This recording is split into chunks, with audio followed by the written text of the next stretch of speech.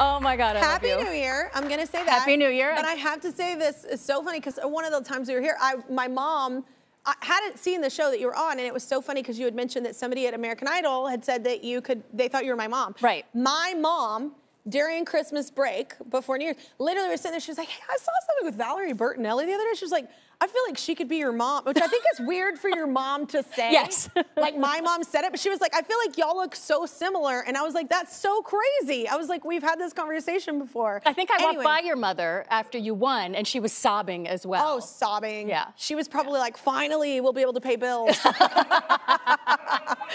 we were broke. Teachers don't make enough money. No, they don't. They do not. And wait, one of the times that we saw each other, we were at a lunch, and you were talking about your son and how he's a musician. You were so proud of him, and because there's big footsteps, you know, with his father, Eddie. So it's amazing. He's nominated for a Grammy. It's so fun. Congratulations. Thank you. It's I couldn't be more happy. I'm so much more happy for his success than I ever could be for mine. Yeah. I'm That's over a the mom. moon. Yeah, I guess so. How did you get the news that he'd been nominated? Well, I didn't realize the nominations were happening, and it was online, and I went, oh my God, I want to see, and I happened to, as soon as I saw Billie Eilish, and she was announcing the rock group, and when they got to the best song, I screamed in the middle of my bathroom all by myself. It scared my animals. They all came running out of the room. But I mean, the first person I wanted to call after Wolfie was Ed, because Ed was beyond the moon. Proud of Wolfie. The only thing in this world that ever made Wolfie happy, that ever made Ed happy, they're the same person, was Wolfie. Ed just got so much joy out of watching Wolfie play music and be creative, and so I wish he was here. Well, and also because it's one of those things when it's something you love and you see, even when I see my daughter at like a school performance, I'm like, I'm not the mom that's like, make your smile, honey. I'm not that mom, but I do get excited because I'm like, it's something that we share. Yeah. So that's cool. It is. I'm so happy for him. Please tell him congratulations. I will. That's so freaking cool. I will. Thank you. Especially songwriting. That's so cool. Because you know how hard it is to write a song. It is, and it's a hard category. There's so many amazing songs that are released in a year, and like, how do you pick the few that are going to be in that? You know what I'm saying? It's a hard thing. So. Congratulations. But okay, so also there's some sad news. I know that you were really close with Betty, and I know that you worked with her and Hot in Cleveland. And so do you remember the first time you met her? The first time I met her was at the reading, the very first script reading for Hot in Cleveland, and I was in awe. And you've met Betty. I actually never met Betty. No. I can't believe that. I never met Betty White. No. Oh my God. I know, and I'm such a huge fan. But yeah. When you're in her presence, she literally glows. I'm telling you, I don't know how, but the woman is just a walking glow stick. Like, she's just full of gratitude and love and kindness. Yeah. She was just Well, and you've been in the industry for so long, and then y'all just met on Hot in Cleveland? Yeah, back, what was that? Were you still floored? Oh my God, yes. Yeah. I mean, Betty's been amazing for, 99 years. I know, I was so mad, because I was like, really? Just shy of 100? Yeah. That was. But that's Betty. Betty's got the best timing. Why not send 2021 out with a bang? Say, see you later. Yeah.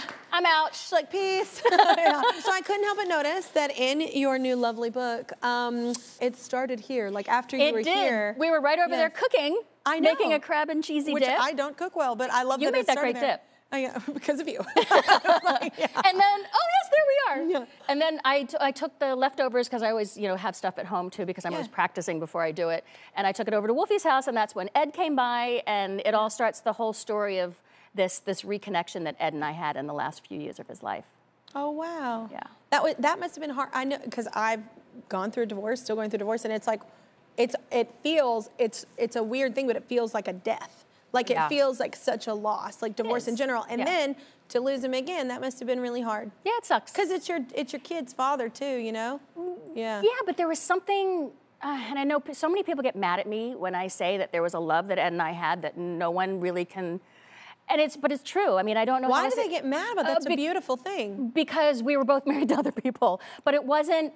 It was nothing sexual. It was nothing. It was just, I've known the guy since I was 20 years old. I was a baby, and he was just my life for a very long time. So I'm a little uncomfortable talking about it, but I'm not, because there's nothing to be ashamed of when you love somebody. Yeah. Love is love. I think there's room to love a lot of people, and Absolutely. there are different types of love. Yes. Yeah. Yes. Oh. And it turned into like a brother, sister, and I care about him so much. Still do. Still do. Why did you call the book Enough Already? And I love that, learning to love the way I am today. Because I'm done. I'm just done judging myself. I'm done with all the negative talk that I give to myself, because there's enough negative talk out there. It's just enough already. Enough getting on the scale, enough saying horrible things about myself, and just changing the perspective and changing the view and the narrative. Thank you. And also, I am enough. I'm enough. Yeah, and it's so, enough. It's so interesting, because from an outsider's perspective, and just even having the one lunch we got to share, like, it was like, I literally remember leaving and telling Ashley, I was like, man, she is such a light. She's so kind. She's so normal. You are so cool. Like, rarely. I thought the same thing about you. Well, what's funny is rarely do you meet people like that. And I don't really, like, you know, we're always working and busy, and rarely do I really find that. And so it's so, I had advice actually given to me for 2022. And it was like, treat yourself how you treat treat yourself how you treat others. And it's like, because I feel like we are kind to people a lot, often more than to ourselves. Yes, which is so crappy. Right, and it's not why okay. do we do that? I don't know. I mean, it's just, I learned from a very, very, very young age by, you know, just the way you watch and the way you see the way people treat each other, that it's just the certain things that you're allowed to say and not allowed to say and not allowed to feel. And I learned at a young age that gaining weight was unlovable, made me unlovable. Wow. So I'm still trying to purge that out of my system, because that's not true. It's just a lie. No, yeah, oh my gosh, that's so sad. I think that's a thing in the South that's said a lot too. I don't know everywhere. if it's everywhere. All over the world. It's definitely in the South. But I think what I am glad about is, I think so many things happened to me when I was young about my weight, that I think, like, even at a young age, like, so many things get said that I think that's whenever I was just like, whatever, I'm not gonna please anyone. God bless you. I think I was lucky it happened before I got in the industry, because it was like, because literally in the industry, you're talking about your son being in the industry, it's very hard, even for men. Yes. Even for men, to look a certain way and do certain things, and it's just such a silly thing. And I love the title, Enough Already, because it's very welcoming to so many people that have the same fight within themselves that they're trying to overcome. It's hard when you learn as a little girl, and then trying to get that out. So for you to break that as a little girl is something to be really proud of. It took me a long time. I mean, I watched my mom not get loved by my dad when she would gain weight. I had an elementary school teacher point at my belly and say, you better watch that. And I didn't even realize I had a body before that. Like, I had no awareness of what I looked like. It was just like, let's have fun. And then all of a sudden I was like, oh, I'm supposed to look a certain way? Oh. Yeah, that's not okay. Yeah. No, you got to be so careful with what you say in front of the little ones. They're sponges. Yeah. And they retain everything. Oh my gosh. But you were married for 25 years, and something that I love that you just said, and I wanted to bring back, is I love that shared love can change. It can be a different kind of love. You know, it can evolve. And I think that's like got to be an elevated emotional kind of state. Like, I don't think a lot of people can do that. And I love that you loved in a different way. And I love that you've mentioned too that you still feel his presence. I do, in so many different ways. There was a couple things in the book that I write about, like really kind of like woo-woo kind of things that I'm like, if you believe in that, great, it happened to me. But there was something recently that just happened to me after I finished the book. Yeah. And I had kind of like made this pact with Ed that I would see a certain bird. Or was it 2 or was it 3? I wasn't sure whether it was 2 or 3 birds. And then I would know he was there. And so I was in the bathroom early in the morning. I have this big picture window, and I said, oh, there's 3 birds. Ed, are you here? I said, oh, wait, was it 2 birds? And I said, oh, God, was it 2 or 3? So I don't know if it's you, Ed, if you're here or not. You know what? Screw it. If you're here, just send a whole flock of birds. And literally, I didn't even get the sentence out of my mouth, and a whole flock of birds went going by. It must have been 20, 30 birds, these little tiny birds. And you know they do those waves, you see them on. That's what happened, went by, never saw the birds again. I'm like, okay, I got goosebumps. It's like, oh, Ed, okay, cool, you're here. And here's the thing too, who cares if people believe or don't believe? You believe in it happened, and you had that pact with him, and it's special. Yeah. I'll tell you what, I've never seen anything, but I will say my child, my daughter River, whenever she was a baby, no lights were in the room. There was nothing on. It's not like she was staring at anything. It was a pitch black room.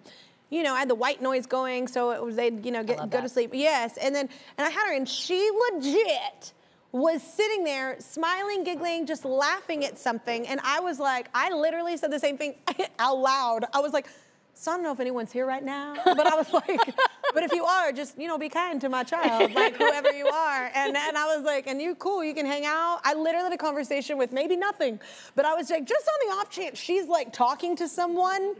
Just be nice. Yeah, just be be nice nice. to my girl. Yeah, don't scare the crap out of her. It's all I'm asking. And she was smiling, but so it's she good. was though. She was so intensely having a moment with something, and I've never had anything like that happen to me. But it was really weird. There's a really cool things I write about. A couple things that I write about in the book about more instances where it's like, okay, thanks, Ed. Can you just give me a break right now? Yeah, we all are energy. Just saying. Yes. And our energy needs to go somewhere. It's still here. I like it. We could keep talking, but my producer's gonna kill me. Like, look, I love her.